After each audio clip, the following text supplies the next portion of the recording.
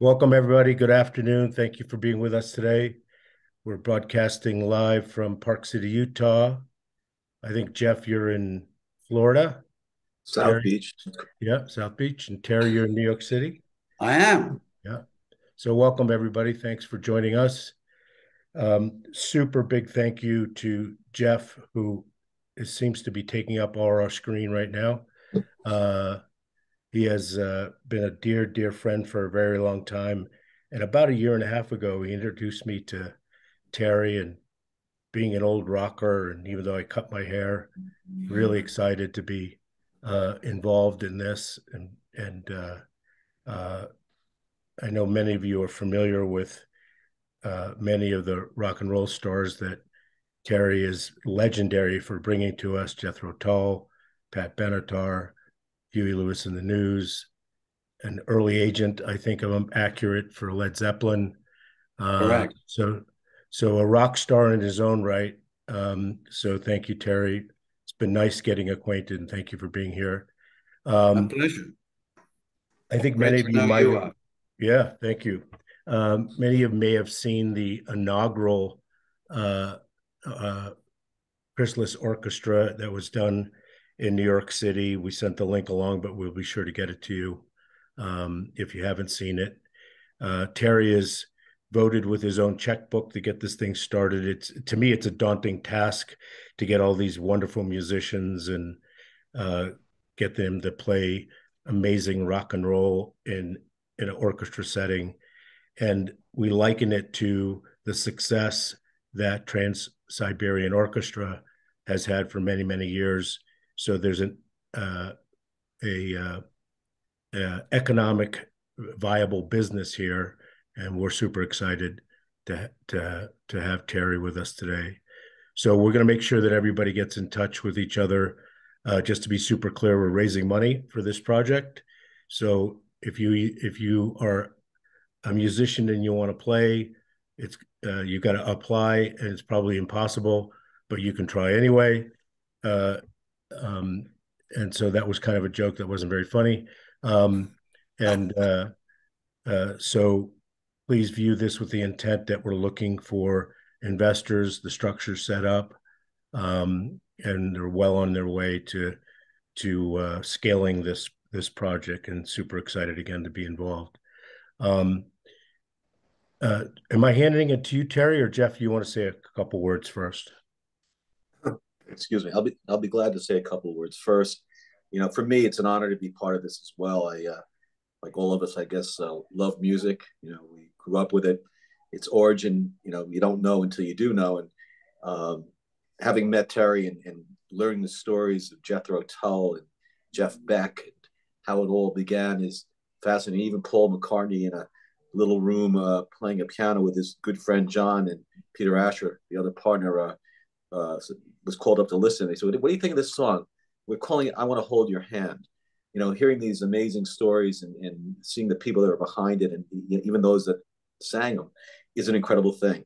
This is going to be such an exciting endeavor because we've got an all-star team building something that is impactful. If you've watched the video, you get a sense of it. Being there is even greater. But if you haven't watched the video, as you mentioned, we did a showcase in last October in the city, and you kind of riveted in your seat listening to these incredible songs.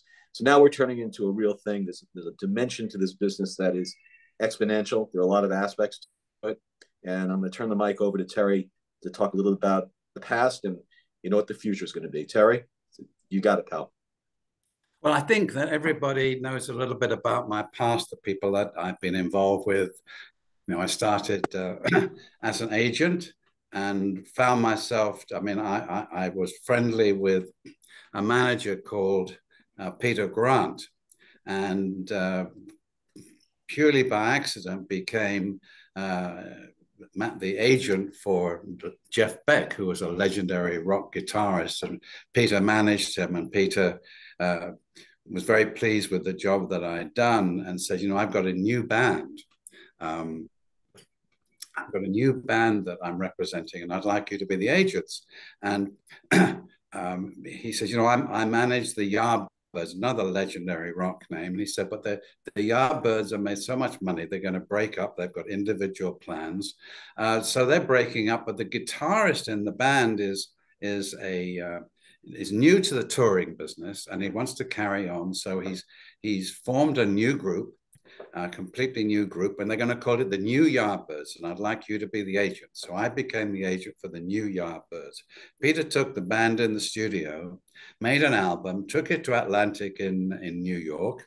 They said, this is the best thing we've ever heard, but you have to change that name. So they changed their name from the New Yardbirds to Led Zeppelin. Crazy. So as a kid just out of college, I found myself to be the agent for Led Zeppelin. I went on and I wanted to be a manager rather than agent. I wanted to work with musicians, and I found a little band called Jethro Tull, which I actually named because their original name wasn't very catchy.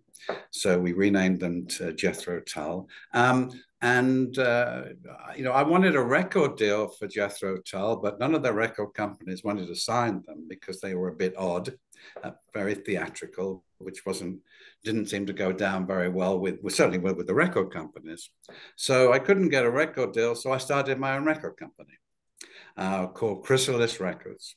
So we went on from there. We had great success with Jethro Tull, and went on and eventually, I moved from the UK. I was in the UK. I moved to New York and opened a branch of Chrysalis actually in LA.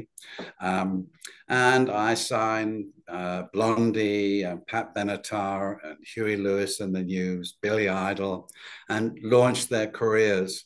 So that's a little bit about my background. When I was growing up, I'm probably a little bit older than many of you. When I was growing up, popular music was always played by orchestras. I'm talking about pre-mid 50s, in the late 40s, early 50s. And I mean, most of you will be familiar with, the big band era with, the Dorsey brothers and Benny Goodman. Yeah. Benny Goodman, and they were the popular music artists of the day. And in England, we had Joe Loss and Mantovani, and then you had also after the big bands, you had Mitch Miller here. So, and when I was a kid, if you turned on the radio or television to listen to or watch popular music, it was all orchestras. So I grew up very familiar with the trumpet, the trombone, the cello, and the violin as being the music instruments that played my music. Rock and roll came along in the mid-50s, and for all the good that rock and roll did, and it's given me a wonderful career, and I love rock and roll, and we all do.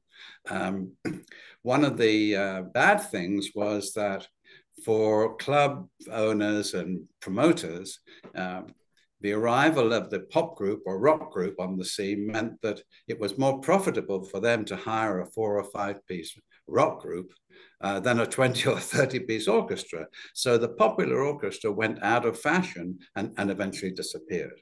So if you mention the word orchestra to somebody today, they immediately think of classical music, because the only place they can go and see an orchestra play is the symphony. And so today, the popular music lover has been disenfranchised from the orchestra.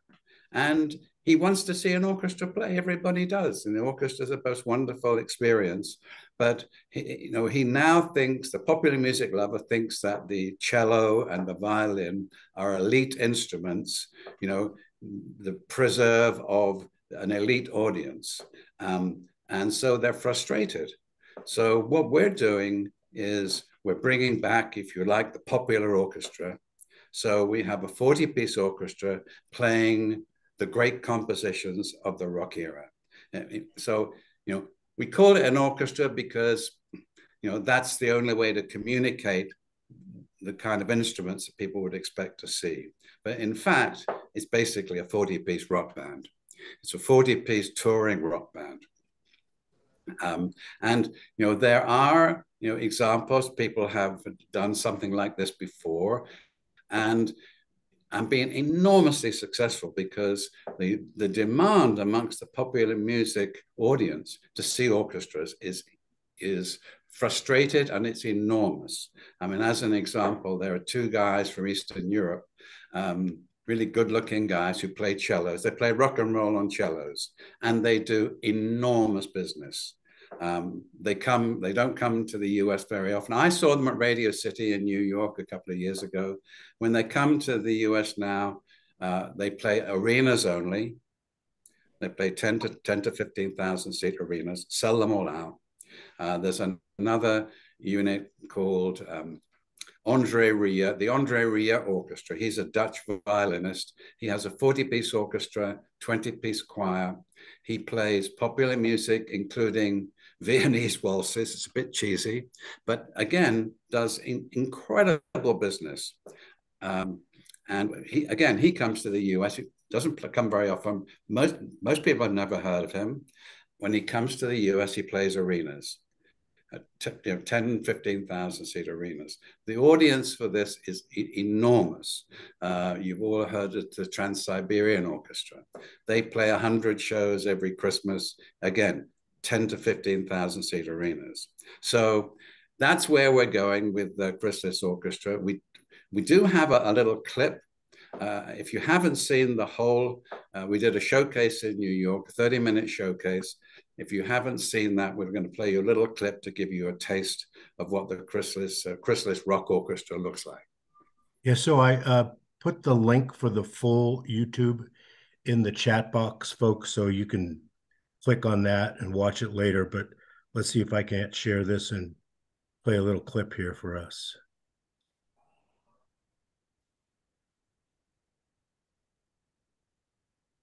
Can you see that? Yep. Is that the right spot, Terry? Yep. All right, I'm going to hit play and hope that you can hear it. You hear it? Here it comes. Yeah, that's good.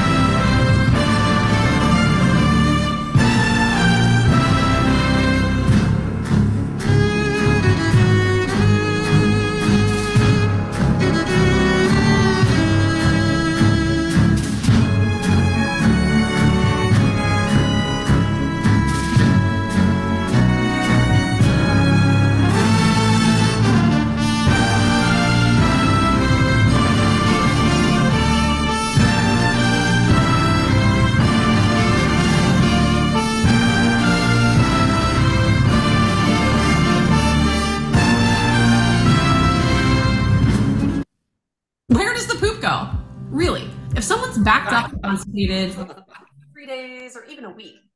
Wow, hang on. It's new findings reveal. Arthur, we can tell you're not a tech genius. Totally not. Long-term friend and personal physician, Dr. George Nicholas, the autopsy revealed that Presley's colon was 5 to 6 Totally inches not. in Hang diameter, on, guys. compared to normal width of 2 inches, and it's not even New York City just made a public announcement. I have no idea how to turn that on. Hang on. very prestigious Mount Sinai Gastrointestinal Motility Center. It's really interesting what we're learning about that. Right? Yeah, really. Between the microbiome and obesity, and is one of the very Hang on, I think I got it. Solving constipation for good. Her main area of research is on perfect digestion and achieving Success. All right, that was fun. Well, I was hoping you'd play a little bit more, Arthur, but I hope that people have got a little taste and they'll want to go to see the full link. It's, you know, guys out there, if you haven't seen it, you should check it out. You'll really, really enjoy it. Yeah, I don't know what the commercial was, but remember that commercial he says, "We sell goosebumps"? I mean, I had goosebumps the entire time watching that, so I agree. Actually, your point is precise. You know, watching it is one thing, and it's great to see. Experiencing and being there is a completely different level. I was in the audience for that showcase, and I was riveted in my chair. It was the impact, just the instruments of these amazing songs that we know from our youth, and going back, there's no better word to describe it other than riveting. It was just a riveting experience, and so, you know, I'm excited about what this is and what it's going to be. You know, one of the things, you know, I guess it was about a year ago, and we first talked about this, and then all of a sudden, Terry shows up at the showcase, and all these, and I said, "How did you do that? How did you get all those people together and actually play an amazing few songs?" And because it seems pretty daunting to me, and he said it was not easy. So we think about having to, and a lot of those people weren't from the same place. You had to bring them in, right? Well, first of all, you know, the thing about this orchestra, you know, people say, "Oh, you're doing an 40-piece orchestra." Well, you know, you'll go out and hire 40 musicians. Well, no, I mean, you can do that, but then you just get, you know, the first 40 people who come through the door. You know, so it's a bit like saying to Mick Jagger, "Well, you know, you don't need Keith Richards or the other guys. I mean, you just, you know, just pick up 4 musicians and go out and you're the Rolling Stones." Well, no, it's not quite right. You know, that everybody in a rock band is important, and they all have their individual talents. And it's the same with this rock band. There are 40 people, and they're all important. They're all stars in their own rights. And it took us 5 years of auditioning, 5 years of auditioning to find the right people. And yeah, you know, and for the night, we decided to do the showcase. Now, of the 40, 15 of the musicians are from the New York area, 25 are from around the country. So for that, you know, one night, or actually they were in for a couple of days because we had rehearsals, we had to bring in 25 musicians from around the country, you know, book their flights, get them to the airport, get them back from get them to the hotel here in New York, get them to the show, and then get them all back home again. Well, that's, you know, it sounds daunting, but you know, if you're in the touring music business, it's meat and potatoes. I mean, it's just a question of logistics. You know, we do that all the time. You know, when we're on the road, we'll be moving those 40 people and the crew around on a daily basis. And it's, as I say, it's meat and potatoes.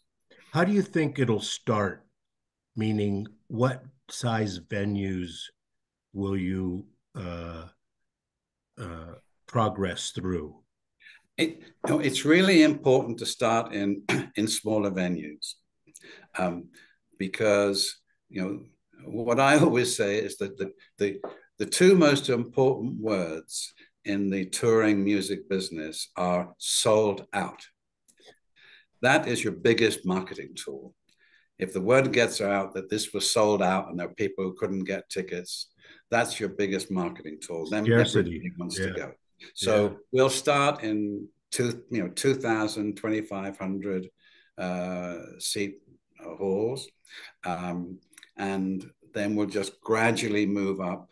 You know, probably not so gradually, but, you know, we'll move up the size of the halls. Our break even is at 4,000 capacity, 4,000 tickets sold. That's our break even point. Beyond that, you know, once we get beyond 4,000, it becomes hugely profitable, But obviously, when our first shows, those shows will lose money because there's not enough income from them. So that's why we're raising the investment to finance our way through the first couple of years playing in halls smaller than 4,000. What's the uncle point for a ticket, especially when you're starting out? What do you? We budgeted based on an average of $60 a ticket. Really? That sounds like so you're going to, super reasonable. Yeah. It sounds low, but it's enough. It's enough for us to break even at 4,000, and you want to sell the tickets. Yeah. You want people in the seats. You want to sell the tickets, and I say average is 60. So 2,500 seat hall. Probably the front row there'll be $150, and the back rows will be $30. But yeah.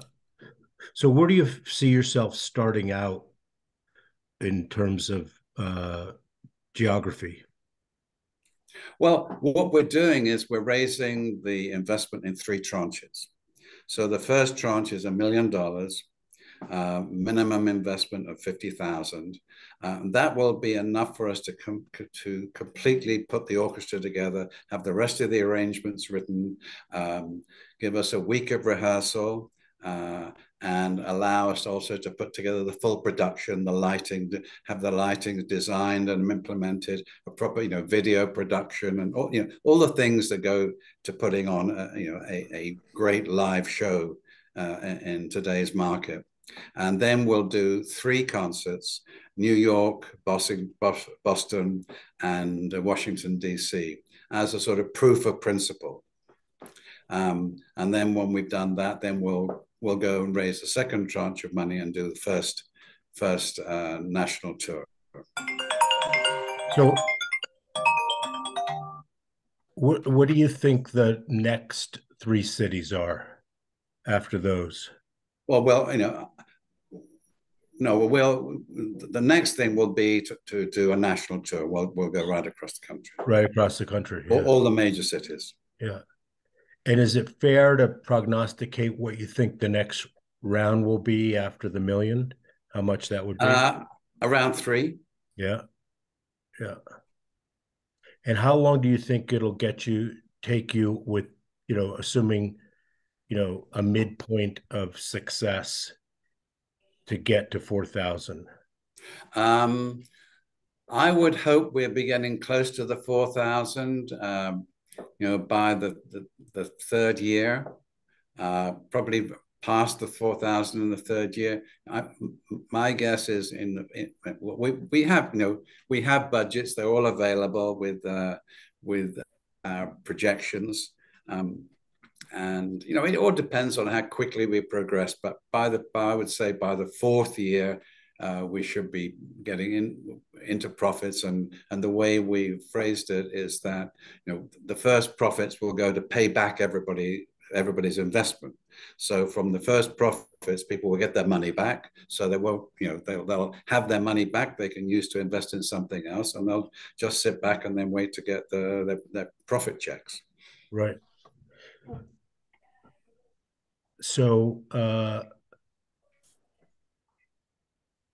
I haven't looked very closely at the numbers, but I did see them. And the at scale, this is a multi-$100-million business. Yeah, it is. Yeah. Is it fair to compare it to the amount of revenue on an annual basis that Trans-Siberian brings in? Absolutely, yeah. As you say, I don't have the numbers in front of me now, but by the time you get to the 10,000 seat places, it's just hugely profitable. And what we have in mind is, once we get this first orchestra off the ground, we'll start an international touring orchestra, and we believe we can have also a permanent Las Vegas orchestra. And one of the ways that that I will build this orchestra, is to take the soloists in the orchestra and build them as stars in their own right, and they are the stars. And that's kind of what I've done my whole career. Is you build stars by not just you have to have great musicians, great singers, and great songwriters. But then you have to build their character and build them as exciting people, which all kinds of nonsense comes into play there. But we'll build these soloists as stars without, and the goal of that is to spin them off into their own careers. So for us, success would be when we get to the point where our soloists are so popular that we have to spin them up into their own careers. We can't keep them in the orchestra any longer, but of course they'll be contracted to us and they become another revenue source for the business. It was no accident. Go ahead, Jeff. I just want to jump in. So you talk about valuation, and obviously valuation is predicated upon the success of the core business. But what's interesting about the core business is that it's a lot more than what we just think it is. It's not just about ticket sales. I mean, if we rewind the tape of Terry's past, he was bringing rock bands to universities. He was getting paid to bring them in. And that turned into, Jethro Tull, who he wound up representing, and then Jeff Beck. And all of a sudden he's doing their records. He's producing things for them.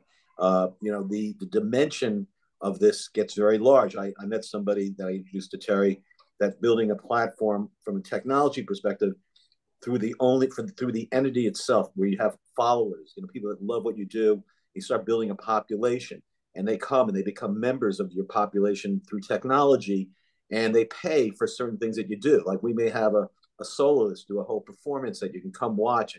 It's a ticket price through you're watching on your television or your iPad, and then each one of these things, the population becomes more and more valuable. That certain industries may want to market themselves to our population. That's not even projected in our numbers, but the power of what this is exceedingly dimensional. I see this as clear as day being a marquee event at a major hotel in Las Vegas. And how much do they do? I mean, their numbers are off the charts, but the brand and the strength of that brand and its value becomes very huge. So you talk about hundreds of millions of dollars of valuation. It's more than conceivable. This could be 500 million or 5-6 years from now. This is a giant thing. So to give you a sense of the opportunity, people that are coming in on this round for the $1 million are coming in at $8 million valuation. So, we're talking about there's always, but you got an A team that's done it before. I mean, everyone that's involved in this are major players in the business. You have something that's tremendous in demand that the people are savoring, since COVID presumably has ended. People are, wanting to go out. They're traveling. They're going to shows. They're going, to events. So there's a big demand, and it's a phenomenal experience. So it's just great dimension. So I'm excited about it, being involved in it. I'm on the board of advisors and part of the team, and I get to meet all these people and watch it grow. And it's just it's very cool, and I think it's going to be a grand slam. That's my 2 cents. Yeah, Arthur, I think somebody had a question.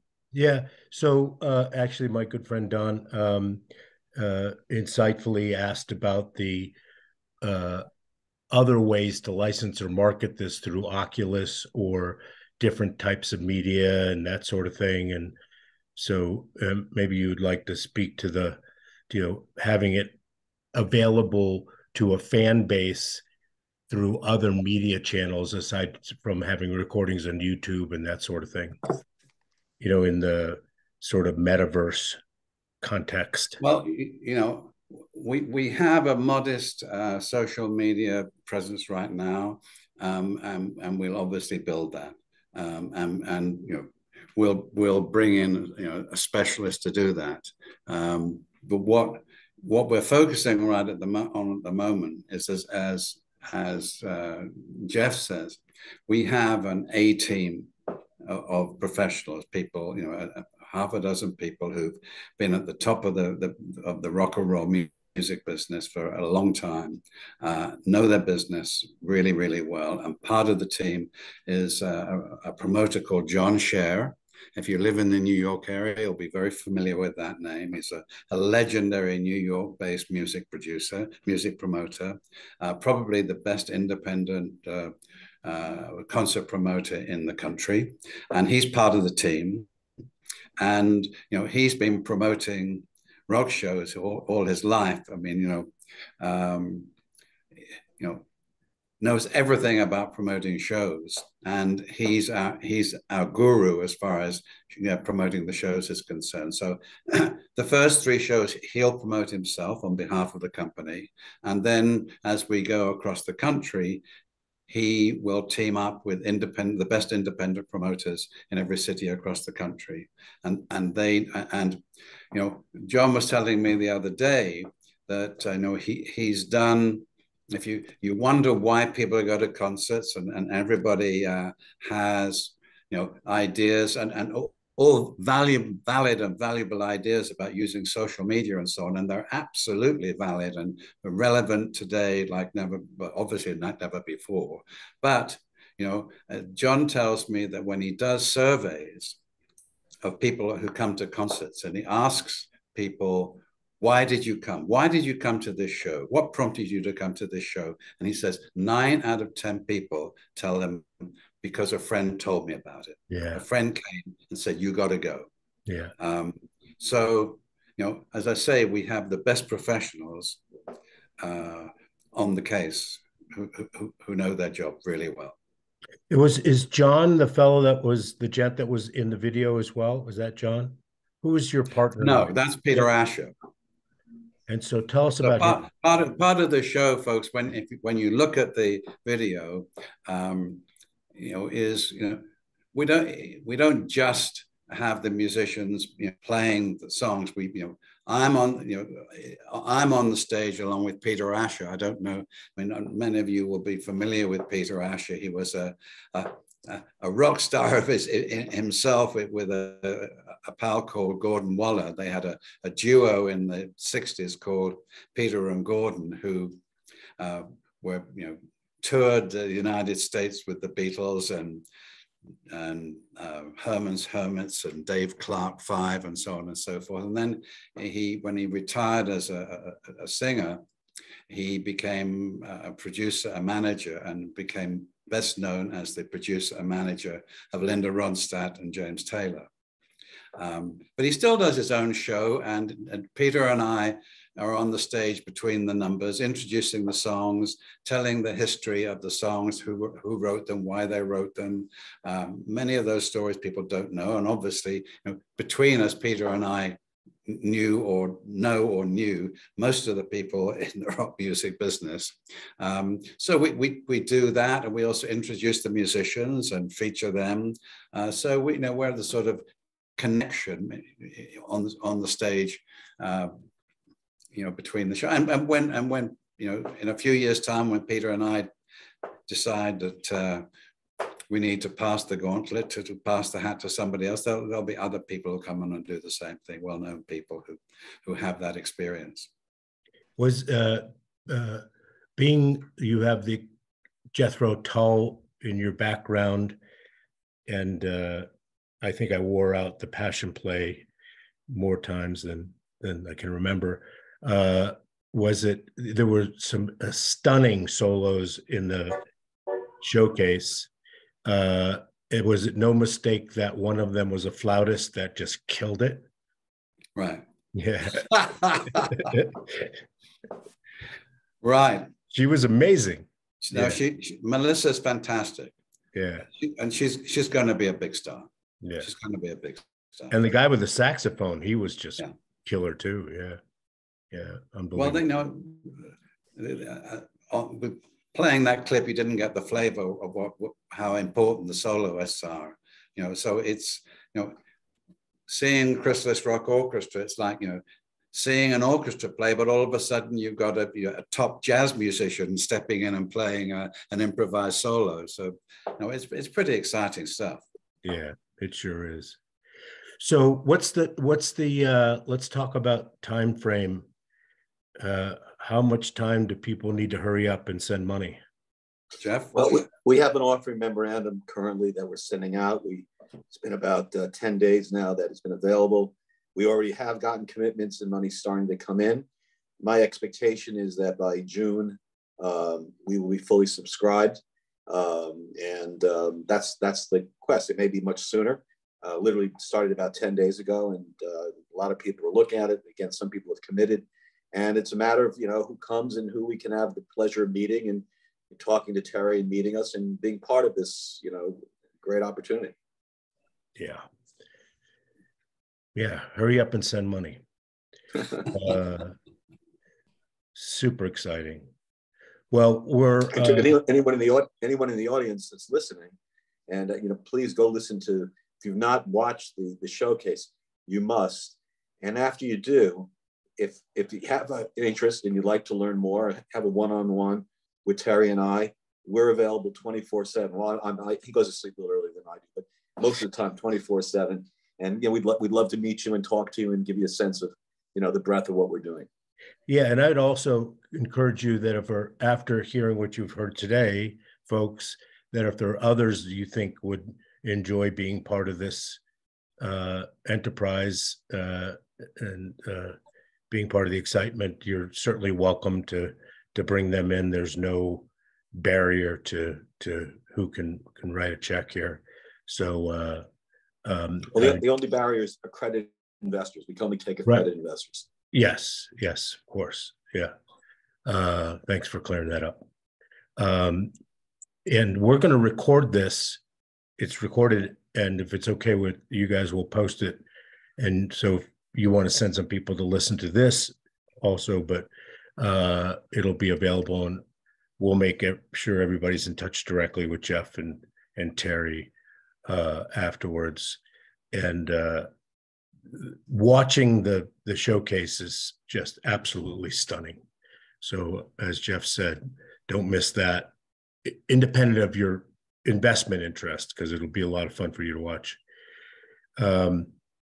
Make sure you leave the pop message in the recording. That is classic. Oh, the poop message. Thank you, Don. Well, we encourage good digestion, right? All right. Well, thanks everybody for joining today, and thanks, Terry. It's good to see you, and Jeff as usual. Great to see you, Arthur, and everybody else who's watching. Thanks for joining us. Yeah, for sure. And as I always say, thank you for sharing with us the only thing you can't make more of, and that's your time. Till next time. Thanks, guys. Take care. Bye-bye.